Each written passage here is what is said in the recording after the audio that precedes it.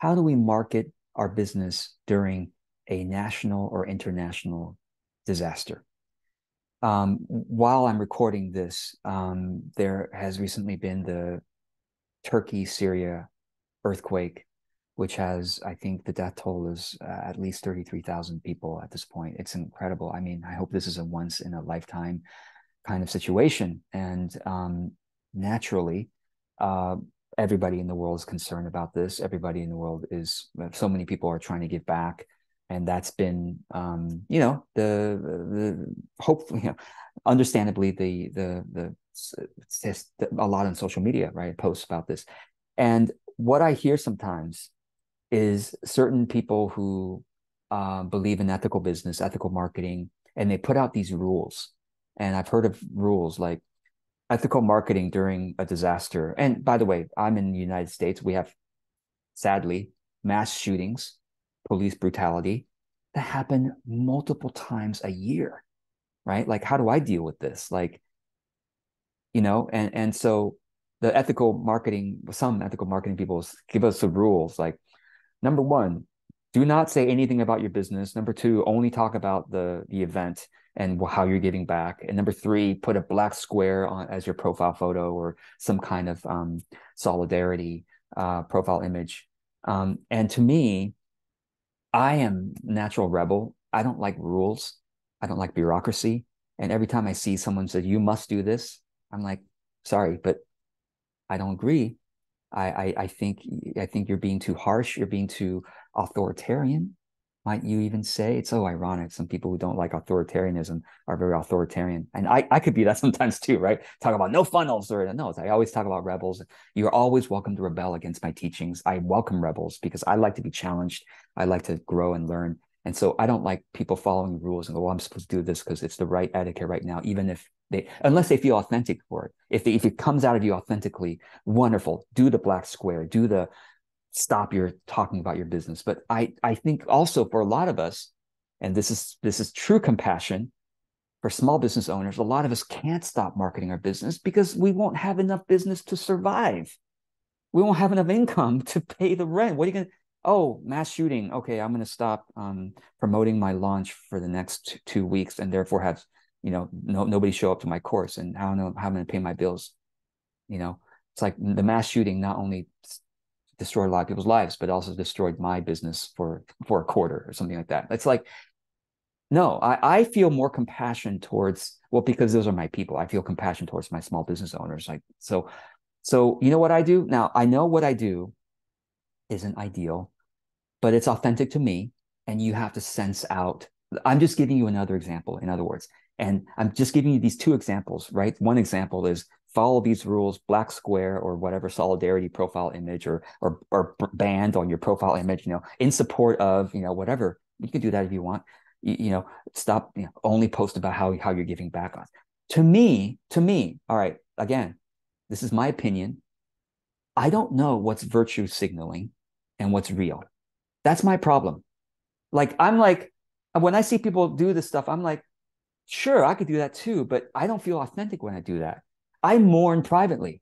I don't mourn publicly. That's just my style, right? You don't see me posting about the Turkey Syria. It's not that I don't have a heart.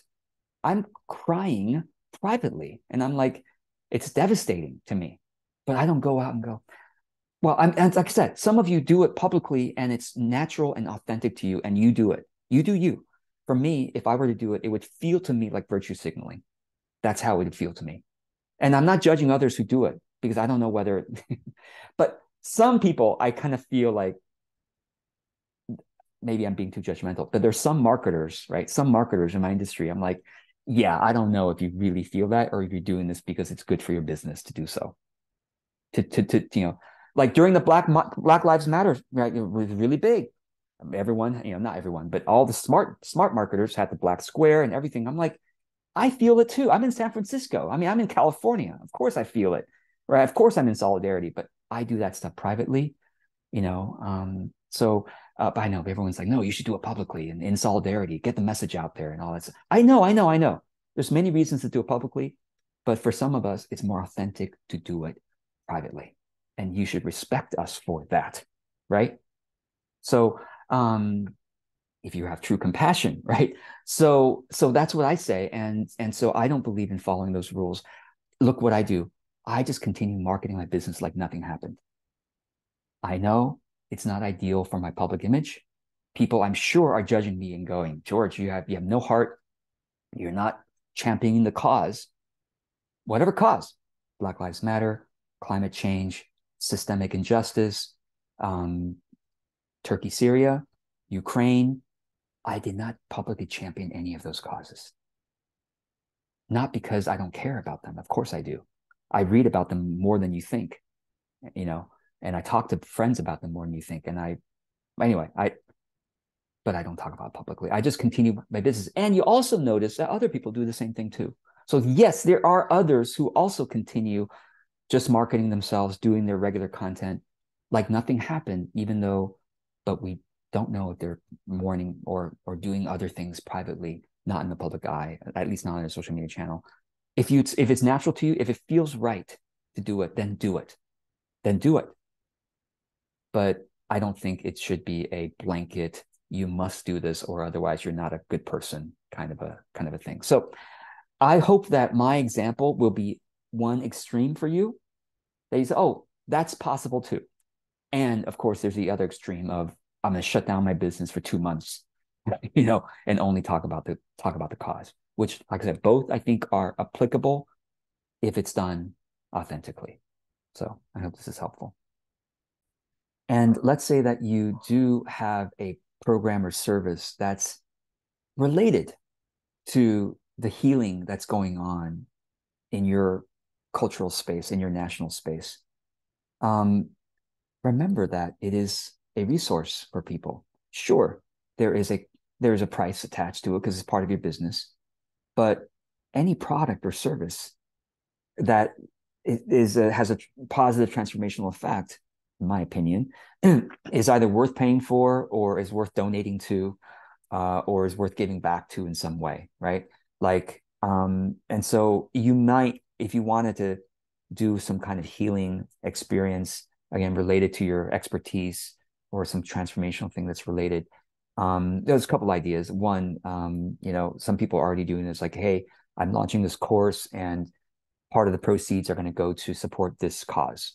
I think it's very common to do, right? But if you had a program or service that's literally helps people heal from this situation, then you could say, I'm doing this program because I really believe in the power of this kind of healing or transformation or process, to for the benefit of the situation. And I because it's part of my business, there is a fee attached to it. And here's where you may, because of the situation, you may want to play with pay from the heart kind of model or some kind of sliding scale or a donation-based model. Or you could do the kind of thing that I usually do, which is free to attend paid recording kind of experience. It's like if you attend, it's free. If you cannot attend, you can buy it as a nominal price later, maybe even as as a donation or part of the goes to the campaign. Because at the end of the day, when you have people interact with you in a program, they're more likely to continue working with you in some way. Of course, people have various kinds of expectations for what can be paid, what you can, right? What can be sliding scale. When they're working with you one-to-one, they know they're taking the most time and energy from you. And it's least reasonable to say, well, sure, I can do it for free because during a natural disaster, or sure, I'm doing pay because it's my livelihood. But when it's a group situation, people have a bit more expectation that there's a bit more of a flexibility with the pricing. So I hope this is helpful. And if you have any other thoughts about how someone might market their program or business during a crisis or during a cultural moment that needs healing, please comment below and give us your examples if you'd like.